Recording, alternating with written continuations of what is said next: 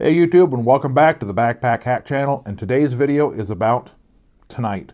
I'm going to show you how to find south using nothing more than the night sky. Now, it's easy to find north and south if you have a compass, and it's easy to find north and south at night if you have a compass and a flashlight. But what happens if you don't have one of these, or both, or you simply want to learn how to find south without using any technology? Simply using your eyes and a little bit of knowledge. And that's what I'm going to talk about here. Now, this technique only works for those of you who are in the southern hemisphere, because we're going to be talking about identifying the south celestial pole. If you live in the northern hemisphere, I've got a sister video. I'll put a link to it in the description below, and you can go watch that if you live north of the equator. If you live north of the equator, you may want to watch this video anyway and become familiar with it. That way, if you do have a chance to visit the southern hemisphere, you can at least take some time and go out and identify south using nothing but the night sky.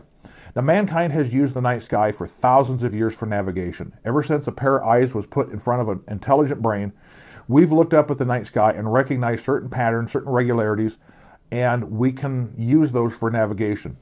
The night sky that you look at today is the same night sky that Magellan and Columbus and the Polynesians used to navigate across the seas, across land. This technique works both on land and sea. So let's get started. But first off, I want to identify one technical term, and that is the south celestial pole.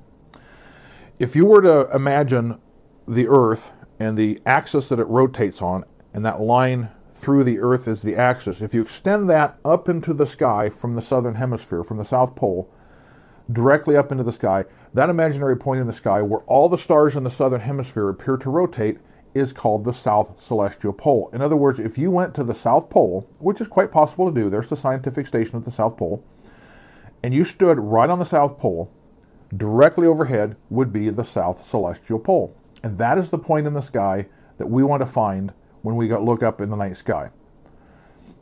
So with that said, let's go ahead and get started. I'm going to use a simulated sky and landscape because obviously I can't travel to the southern hemisphere 4 times a year to take these photographs, so I'm just going to use a planetarium program off of my computer to simulate this, and hopefully you'll be able to understand how to find south using nothing but the night sky. So let's get started, shall we?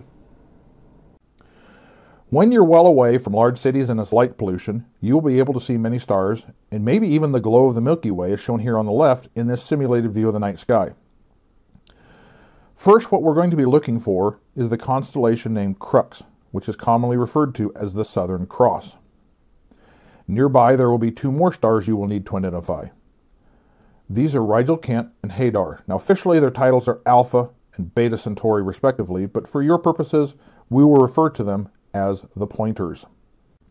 Before we begin to find true south, I want to point out that because the Earth orbits the Sun, as well as rotates on its axis, where these stars are located in the sky will vary depending on what month it is, as well as what time of the night sky you were looking at it. For example, here is the Southern Cross and the pointers in March. At the same time, 3 months later, they will appear in a different location in the sky. In September, they have moved again, now appearing low in the evening sky. And in December, they will have moved yet again to appear here. It is also important to understand that where you are in the southern hemisphere in relation to the South Pole and the equator will make a difference on how high from the horizon they appear. Here, in a simulated view from southern Chile, they appear quite high, while a viewer in northern Australia, even at the same local time, will see them much closer to the horizon. Once you can readily locate and identify these 6 stars, it's time to start finding the south celestial pole. First, mentally make a cross with the stars in the Southern Cross. Then, mentally draw a line between the 2 pointers. Using the longer of the 2 lines in the cross, extend it thus. Now bisect the line between the 2 pointers, and perpendicular to the line between the pointers, draw another line to meet up with the line that you drew from the cross. These two extended lines will meet up near the celestial pole. Not precisely, but with practice you'll be able to locate it with enough precision for your navigation purposes. Knowing where the south celestial pole is, draw a straight line down from this imaginary point in the sky, and where it meets the horizon will be true or geographic south. If you travel directly towards this point on the horizon, you'll be traveling due south, parallel to all the vertical lines on your topographical maps. And if you are able to continue to travel in a straight line in that direction, you will eventually end up at the South Pole. Once you've learned how to use this method, you may want to learn how to, quote, bend the rules a bit and use curved lines instead of straight lines. So instead of a straight line from the Southern Cross, you mentally draw a long, graceful arc. Using the same technique with the pointers, you can be quite adept at accurately locating the South Celestial Pole, which will enable you to easily locate true south with ease. And so there you have it. No compass, no flashlight, just you and a little bit of knowledge. You have identified south, and with that you can estimate the other three cardinal points and get a good idea of which direction you're traveling, where north, south, east, and west are, and help you in your navigation. Now, it's not enough to simply watch this video.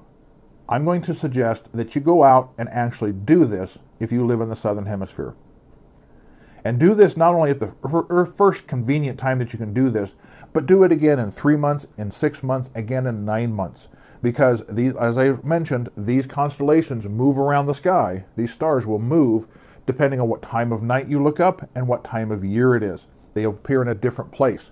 So you need to learn how to identify where they are, identify them no matter where they are in the sky. So this is why I always suggest that you go out and practice this. But it may have looked complicated here in this video, but once you actually go out and do it and successfully do it a couple of times on your own, locally, because when you do this locally, you know which direction is south. So you know what direction to turn to in the sky. When you're out in the wild, you may not know. So if you go out and practice this and look for these stars in the sky and actually do this and practice it at least 4 times in the next year, you will be far better enabled to go out if you actually need to use this technique and find south, because maybe your compass is broke or you've lost it, or your flashlight has a dead battery, or it's broke or you lost it. This can save your life by being able to simply look up at the sky and find south.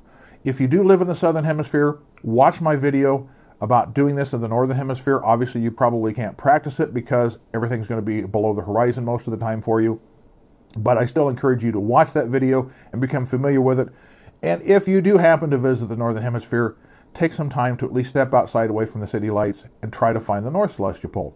So now that you know how to find south with nothing more than your brain and your eyes, this is Backpack Hack coming at you with this trail tip. Be safe out there, and I'll see you out there on the trail.